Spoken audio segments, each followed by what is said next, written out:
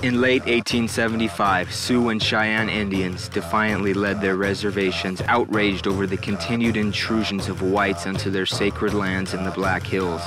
As the Indians closed in, Custer ordered his men to shoot their horses and stack their carcasses to form a wall. In less than an hour, Custer and his men were killed in the worst American military disaster ever.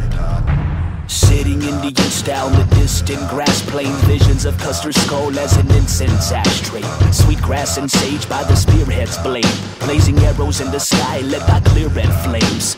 Rivers crystal blue, lakeside by caribou. No room for error, true, my canoe fits too. My heart chambers pump like a Mayan war drum. Tomahawk, 2 clubs combined with 4 guns. Gather in the Sioux and the Cheyenne too. Counter-attack and destroy Mr. You-Know-Who.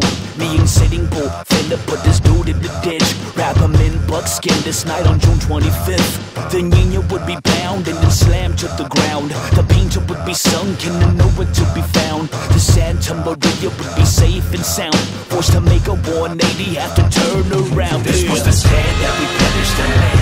Little bit of perfect plan for the corporate and land. Little big war that hit home. Moccasins ripped, torn, old, young, and newborn. Little bit. This was the stand that we finished the land. Little bit of perfect plan for the corporate and land. Little big war that hit home. Moccasins ripped, torn, old, young, and newborn. Little big. I was born as a small child. They say that I was born to embrace and face war, and it's wild. At age 14, my first raid, long blade and bays and blood with hair and braids. So heaven awaits the